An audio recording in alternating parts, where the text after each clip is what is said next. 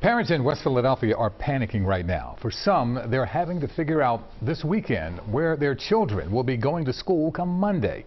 Now, this comes after a charter school abruptly closed and another is delaying the start of classes. Eyewitness News reporter Marcella Baietto is in West Philadelphia right now following the story. Marcella?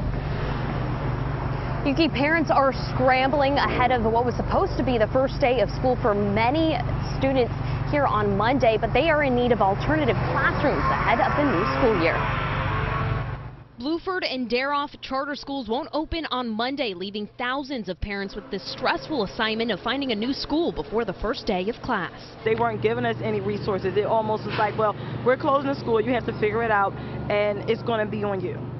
So, I mean, I'm just livid. The Board of Education held an emergency meeting on Friday where they agreed to close Daroff Charter School immediately and Bluford Charter after this school year. The closures are making families question the district's Renaissance School initiative, which is meant to help struggling public schools by turning them over to charter operators. I applied for Shoemaker and I checked the status today of the application and it says she's on the waiting list.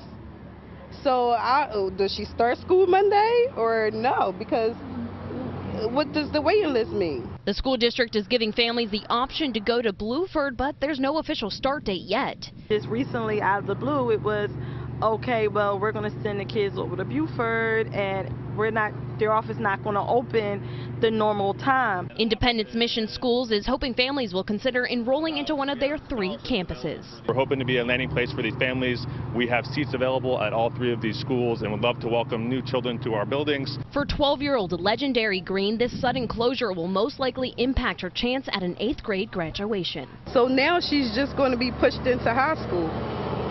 So now she's not going to have an 8th grade graduation?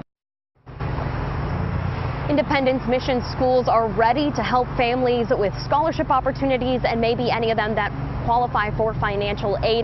Aside from those options, here at Haverford Library, there's a help center that the district has put together. It's going to be open this weekend along into next weekend to help families re-enroll into some new school options. For hours to this library, head to our website, that's cbsphiladelphia.com. Reporting live in West Philly, I'm Marcella Baietto, CBS 3 Eyewitness News.